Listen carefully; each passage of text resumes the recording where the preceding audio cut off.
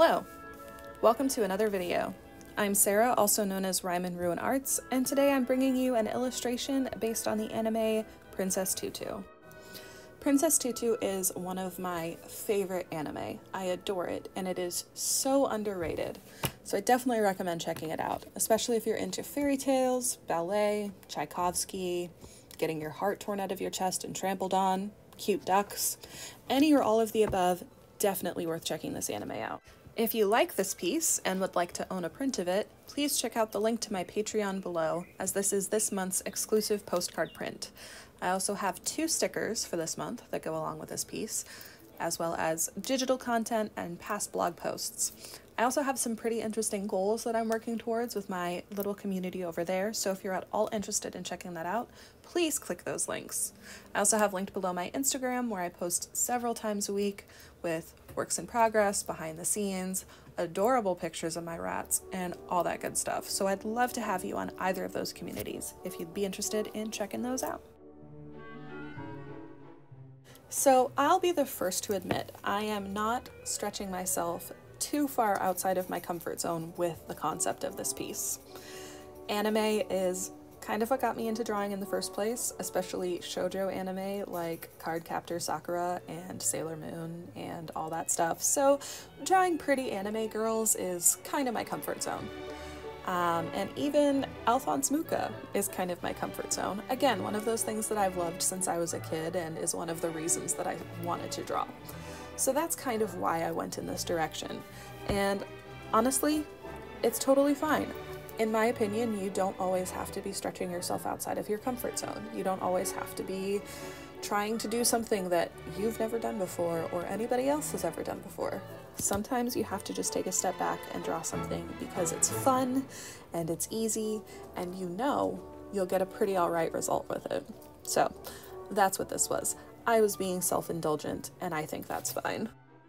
That being said, the area that I did want to push myself with this piece was my mediums of choice. I'm using Holbein Acrylagouache for the main body of this piece, but I also pull in some of my FineTec iridescent watercolors, as well as black ink and a white gel pen later on. With the Acrylagouache, I use it fairly frequently in my mixed media pieces to add highlights, add details, add interesting differences in texture, all that stuff. But I don't usually use it for the main bulk of a piece, especially not when I know I'm going to be adding a gradient background and rendering skin and all that stuff, because it's difficult to do that well in acrylic. It dries so fast, it's hard to get a good blend. So that's why I picked this medium, just because I have to make things a little bit difficult for myself. And overall, I learned a lot. You can see me now painting the background, painting this gradient, and let me tell you, it looks like it's going fast, it looks like it's going easy. That's all movie magic. I was losing my mind painting this and trying to get a good gradient, and I swear the background took the longest of anything in this piece.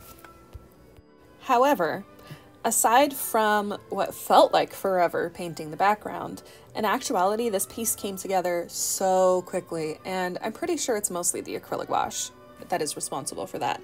According to my camera footage, it was all told only about 3 or 4 hours, which compared to my usual 8 to 10 or so is definitely improvement.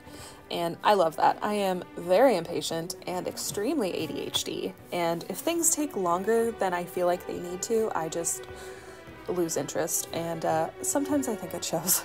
So having a piece come together really, really quickly is great. Instant satisfaction for the win.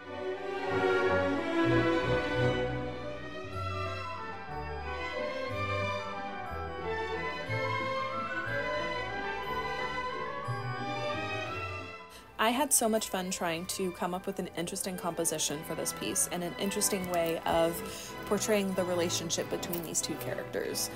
Without getting too spoilery, the relationship between them is just so complicated and so interesting to me. They both have alter egos, and one set of those alter egos are kind of friends, but also very much rivals, and the other set of alter egos, one is the main hero of the story and the other is a main antagonist of the story. So you have a really complicated relationship between all of them, and I love it. I also really enjoyed exploring the visual duality of these two characters. Again, to try to stay away from spoilers, the anime does take heavy influence from the ballet Swan Lake. It uses Tchaikovsky as the main soundtrack for everything. And some of the characters are either named after characters in Swan Lake or maybe possibly literally the characters from Swan Lake. Watch it and find out what I mean by that. So there is that duality between the white swan Princess Tutu and the black swan raven in Craigie. So that was so much fun to paint. And instead of going pure black and pure white, I did decide to go of more like a dark, almost velvety purple for Craigie, and then a very icy blue for Princess Tutu, just for the sake of it being a little bit more interesting to paint. And I really like the visual result overall. It still has that contrast, but not quite so cliche, I guess, as straight up black and white.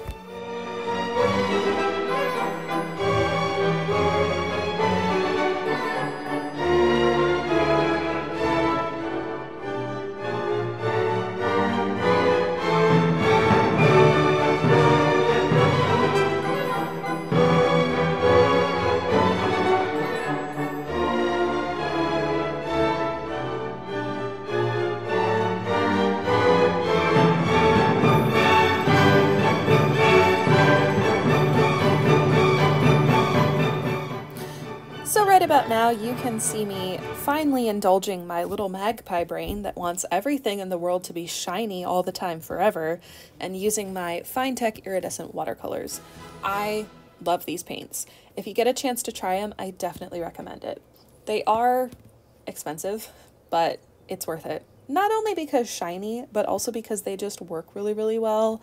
They lay down really, really nicely, and I think they're probably the best iridescent watercolors on the market, so definitely recommend them if you get a chance to try.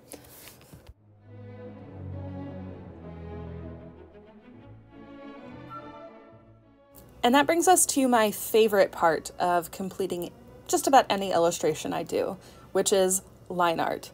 I love bold black line art, and it's something I don't indulge in very often because lately my focus has been on painting and rendering forms, so getting to lean into that Alphonse Mucha inspiration and add bold black line art around this piece was everything I needed. It made all of the difficult and challenging parts worthwhile. And then of course after that is adding white highlights and additional line art in the Jelly Roll pen to really up that contrast. Like I said, it made everything so worth it, and I am so satisfied with how this piece turned out in the end. Obviously, there's things I'll be doing better next time, but that's the point of art practice in my mind, is to practice and learn new things with each new piece. But like I said, I love it. So that brings us to the end of this video. Thank you again for watching. Feel free to like, comment, subscribe, all that good stuff. And definitely do check out the links that I mentioned to my Instagram and my Patreon if you want to see more art from me or support my art in any way. Thanks again and have a wonderful day. Bye!